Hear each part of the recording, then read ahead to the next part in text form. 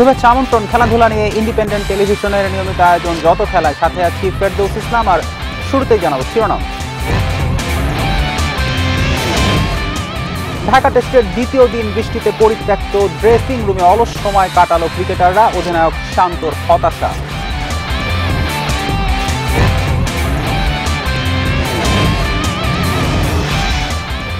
ঢাকা টেস্টে বিরূপ আচরণে আবারও সমালোচনায় মিরপুরের পিচ, সময়ের অভাবে থমকে আছে স্পোর্টিং উইকেটের পরিকল্পনা।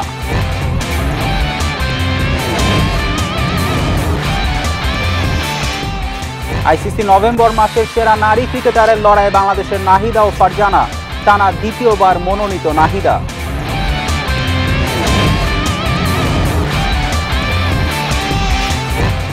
নারী ফুটবলকে এগিয়ে নিতে তৎপর বাফুফে, ফিটনেসে জোর দিতে বলছেন সালাউদ্দিন। বড় দলের বিপক্ষে বেশি ম্যাচ চান কোচ টিটু। বৃষ্টির কারণে পরিত্যক্ত ঢাকা টেস্টের দ্বিতীয় দিনের খেলা এক বলও মাঠে গড়ায়নি। দীর্ঘ অপেক্ষা শেষে দুপুরে আম্পায়াররা দিনের খেলা বাতিল করেন। মুশফিক মুমিনুল ইনডোরে ব্যাটিং অনুশীলন করেছেন। ড্রেসিং রুমে বাকিদের অলস সময় কেটেছে। স্কোরবোর্ডে নেই পরিবর্তন, ডিজিটাল স্ক্রিনও বন্ধ, ড্রেসিং রুমে শূন্যতা, সবকিছুই থমকে আছে বৃষ্টি বাধায়। মিরপুর হোম অফ ক্রিকেটে প্রাণচাঞ্চল্য নেই অবিরাম বর্ষণে। বৈরী আবহাওয়ায় খেলা গড়ায়নি মাঠে, পরম যত্নে সারাক্ষণ উইকেট আগলে রেখেছে কাভার। আলোক স্বল্পতায় প্রথম দিনের খেলা আধ ঘন্টা আগে শেষ হওয়ায় দ্বিতীয় দিন নির্ধারিত সময়ের 15 মিনিট আগে শুরুর কথা ছিল। ক্রিকেটাররাও মাঠে ছিলেন, তবে পুরো সময় বন্দী থাকতে হয় ড্রেসিং রুমে।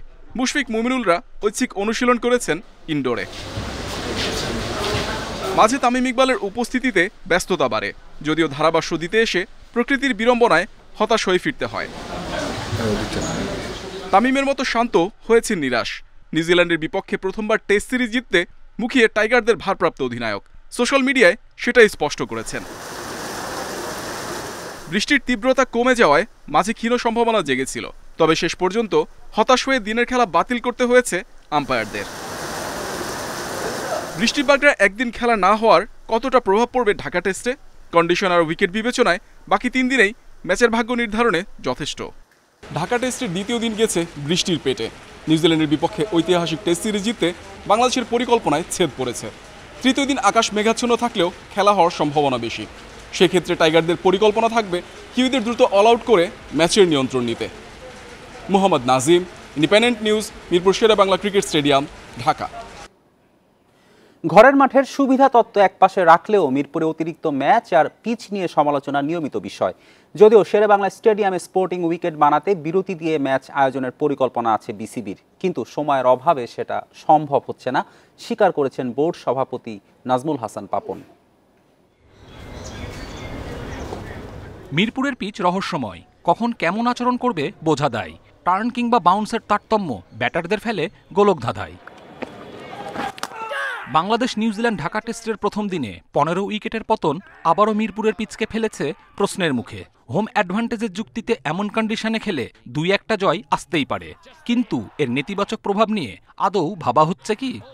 আমরাও একটু হোম অ্যাডভান্টেজ নেওয়ার চেষ্টা করছি যে না, যেহেতু টেস্ট ক্রিকেট, এখানে যদি হয়তো যেহেতু আমরা এগিয়ে আছি, আমরা যদি জিততে পারি পয়েন্ট টেবিলে আমরা এগিয়ে থাকবো। বাট সাদা বলে যে খেলাটা হয় বা ওডিআই খেলাটা, আমরা হয়তো ওডিআইতে অনেক ভালো উইকেটে খেলার চেষ্টা করব, কারণ যেহেতু আমাদের সামনে অনেক বড় বড় টুর্নামেন্ট থাকে। মিরপুরে খেলে সাফল্যের উল্টো পিঠে যে অন্ধকার। সবশেষ বিশ্বকাপ ভরাডুবির পেছনে শেরে বাংলার মাঠে বেশি ম্যাচ খেলার যুক্তি ওপরেই থাকবে। গামিনীর তত্ত্বাবধানে পিচের মান কেন এমনই থেকে যাচ্ছে? কেনই বা এত আলোচনা সমালোচনার পরও পরিবর্তন হয় না? আমরা যদি 1 বছরের একটা ব্রেক পাই, আমরা কিন্তু মিরপুরের উইকেটটাকেও ঠিক করে ফেলতে পারবো, কিন্তু 1 বছর আমরা তো 1 মাস ব্রেক দেওয়ার সুযোগ পাচ্ছি না। ডোমেস্টিক খেলাও খেলাতে হয় আমার মিরপুরে। হোম অফ ক্রিকেটের কন্ডিশন তামিমের কাছে এতদিনেও আনপ্রেডিক্টেবল। এখানে টানা খেললে ক্যারিয়ার ধ্বংস হতে পারে, সাকিবের সেই উক্তি সাড়া ফেলেছিল। এখনকার কন্ডিশন আগেভাগে বোঝার সাহস দেখায় না কোচ, ক্রিকেটার কেউই। মিরপুরে কয়েকটা সেশন খেলার আগ পর্যন্ত পিচ সম্পর্কে বুঝতে পারবেন না। এখানে অনেক বেশি খেলা হয়। আমার মনে হয় না বিশ্বের আর কোনো ক্রিকেট পিচে এত খেলা হয়। আন্তর্জাতিক ক্রিকেটে সবচেয়ে ব্যস্ত ভেন্যু বোধহয় মিরপুর শেরেবাংলা স্টেডিয়াম। বাংলাদেশের সিংহভাগ ম্যাচ হয় এখানে। সাথে ঘরোয়া ক্রিকেট তো আছে, চলবে এভাবেই। তাহলে আমূল পরিবর্তনের লক্ষ্যে মিরপুর স্টেডিয়ামকে বিশ্রাম দিতে চট্টগ্রাম সিলেট ভেন্যুতে ঝুঁকতে হবে বিসিবিকে। কপিল পাল, ইন্ডিপেন্ডেন্ট নিউজ। বাংলাদেশের বিপক্ষে ওয়ানডে সিরিজের জন্য টম লেথামের নেতৃত্বে 14 সদস্যের দল ঘোষণা করেছে নিউজিল্যান্ড। বিশ্রামে রাখা হয়েছে নিয়মিত অধিনায়ক কেন উইলিয়ামসনকে। তাছাড়া দলে নেই team Southee, Daryl Mitchell Santner, Glenn Philips ও ডেভন কনওয়ে। টানা ম্যাচের ধকল কাটাতে তারকা ক্রিকেটারদের বিশ্রামে রেখেছে নিউজিল্যান্ড ক্রিকেট বোর্ড। ওয়ানডে দলে 3 নতুন মুখ অলরাউন্ডার জস ক্লার্কসন, পেসার উইলো রুকে ও লেগ স্পিনার আদি অশোক। বাংলাদেশ সফরে 2 ম্যাচের টেস্ট সিরিজ খেলছে কিউইরা। এরপর ডিসেম্বরের 17, 20 ও 23 তারিখ নিজেদের মাঠে টাইগারদের বিপক্ষে 3 ম্যাচের ওয়ানডে সিরিজ। 27, 29 ও 31 ডিসেম্বর হবে 2 দলের টি-20 সিরিজ।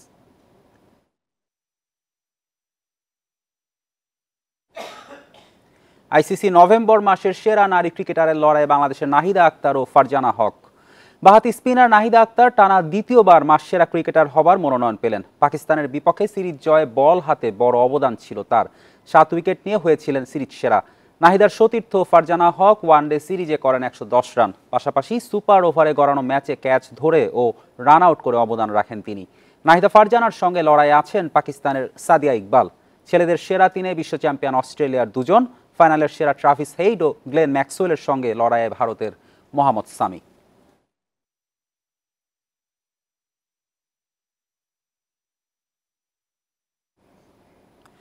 2024 টি-20 বিশ্বকাপের লোগো উন্মোচন করেছে আইসিসি। যুক্তরাষ্ট্র ওয়েস্ট ইন্ডিজের মাঠে 20 ওভার ক্রিকেটের বিশ্ব আসর শুরু হবে জুনে। একই বছরের সেপ্টেম্বর অক্টোবরে বাংলাদেশে হবে মেয়েদের টি-20 বিশ্বকাপ। এরই মধ্যে শুরু হয়েছে ক্ষণগণনা। প্রথমবারের মতো 20 দল খেলবে বিশ্বকাপে। আইসিসি প্রকাশিত ভিডিওতে দেখা যায় ব্যাট, বল, শক্তি ও প্রতীকের সমষ্টিতে বানানো হয়েছে বিশ্বকাপের লোগো। জিগজ্যাগ প্যাটার্নের মাধ্যমে ক্রিকেটের রোমাঞ্চ ও হৃদস্পন্দন বাড়ানো মুহূর্তগুলো বোঝানো হয়েছে। Maybe you can. An identity inspired by the game. And of course, by our hosts. A brave and bold new style for world cricket's most dynamic and entertaining competition. The ICC T20 World Cup. কাল শুরু হচ্ছে ACC অনূর্ধ্ব-19 Asia কাপের 10ম আসর। উদ্বোধনী দিনে হবে 2 match. দুবাইয়ের ICC academy ওভালের 2টি আলাদা ভেন্যুতে লড়বে ভারত, আফগানিস্তান ও পাকিস্তান, নেপাল। বি গ্রুপে স্বাগতিক সংযুক্ত আরব আমিরাতের বিপক্ষে বাংলাদেশের প্রথম ম্যাচ 9 ডিসেম্বর। এরপর 11 ও 13 ডিসেম্বর জাপান ও শ্রীলঙ্কার বিপক্ষে খেলবে টাইগার যুবারা। 2 গ্রুপ থেকে শীর্ষ 4 দল লড়বে সেমিফাইনালে। দুবাই আন্তর্জাতিক ক্রিকেট স্টেডিয়ামে ফাইনাল হবে 17 ডিসেম্বর।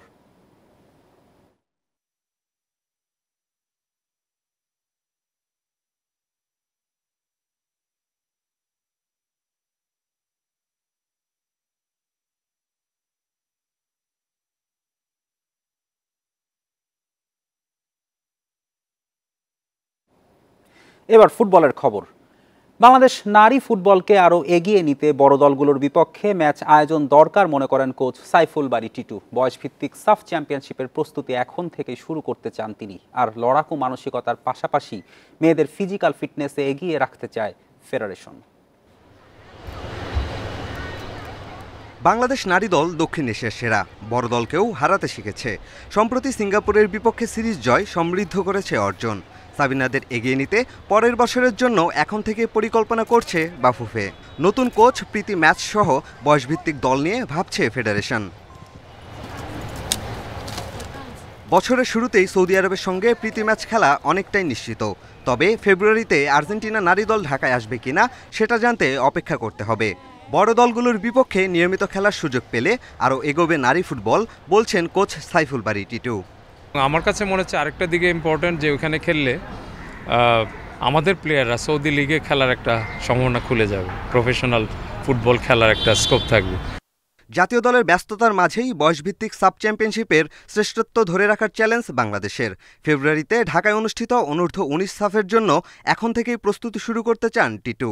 আর অনূর্ধ্ব-16 সাফ শুরু মার্চে। আন্ডার 17-এর ম্যাক্সিমাম প্লেয়ারই হয়তো 19-এ থাকবে, আর সিনিয়র টিমের হয়তো আমরা 5 জনকে পাবো। তার মধ্যে প্রান্তি, সুরমা এরা থাকবে, স্বপ্না থাকবে মিডফিল্ডে। তো সেই হিসেবে নিজের দেশের মাঠেতে অবশ্যই আমরা আশা করছি চ্যাম্পিয়ন হওয়ার চেষ্টা তো অবশ্যই থাকবে। বড় দলগুলোর সাথে লড়াকু মানসিকতা থাকলেও শারীরিক শক্তিতে পিছিয়ে পড়ে বাংলার মেয়েরা। সেজন্য খাদ্যাভ্যাস, জিম সেশনে বাড়তি নজর দেওয়ার তাগিদ বাফুফে সভাপতির। মেয়েদের ফুডিংয়ে বাজেট ফুডিং তো হইতে পারে না, it should be open food, যে যা পারে খাবে।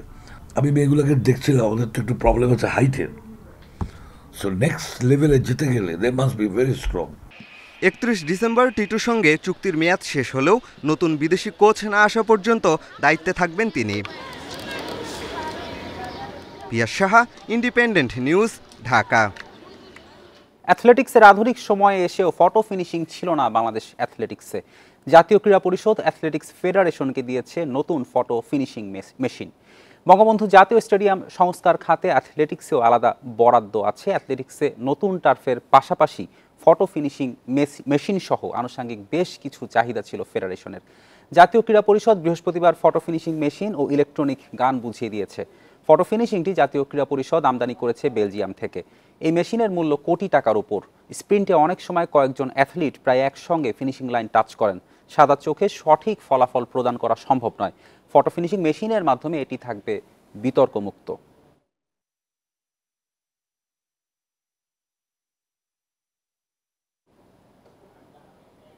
ফিফার ট্যালেন্ট ডেভেলপমেন্ট প্রজেক্টের অধীনে প্রায় কোটি টাকার অনূর্ধ্ব 15 একাডেমি চ্যাম্পিয়নশিপ করতে যাচ্ছে বাফুফে। কমলাপুর স্টেডিয়ামে এই টুর্নামেন্টের উদ্বোধন 19 ডিসেম্বর।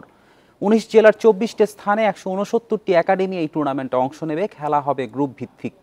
24 জনের চ্যাম্পিয়নরা নকআউট পর্বে উঠবে, যেখান থেকে 12 জন জায়গা পাবে চূড়ান্ত পর্বে। 12 দল 2 গ্রুপে ভাগ হয়ে একই ভেন্যুতে লড়বে। 2 গ্রুপের শীর্ষ দল খেলবে সেমিফাইনালে। টুর্নামেন্টে অংশ নেওয়া প্রত্যেক দল 10,000 ও চ্যাম্পিয়ন দল পাবে 50,000 টাকা। প্রতিভাবান ফুটবলার খুঁজতে 24 জনে একজন করে কোচ রাখবে বাফুফে। আমাদের এই টুর্নামেন্টটা যদি আমরা সুন্দরভাবে শেষ করতে পারি, তাইলে আমাদের এই একাডেমিতে যেই ছোট ছোট একাডেমিগুলো আছে, তারা যে শ্রম গাম দিয়ে কিছু প্লেয়ার তৈরি করেছে, তারা গ্রাম থেকে কিছু প্লেয়ার নিয়ে এসেছে, সেখান থেকে আমরা বাছাইকৃত প্লেয়ার আমাদের এলিট একাডেমিতে নিয়ে আসতে পারবো, যেটা আমাদের ভবিষ্যৎ ট্যালেন্ট হান্টের কাজটা পরিপূরক হিসাবে কাজ করবে। এই ছিল আজকের যত খেলা। ইন্ডিপেন্ডেন্ট টেলিভিশনের সব খবর বিস্তারিত জানতে চোখ রাখুন ফেসবুক, ইউটিউব ও এক্সে। আমন্ত্রণ আমাদের পরের আয়োজনে।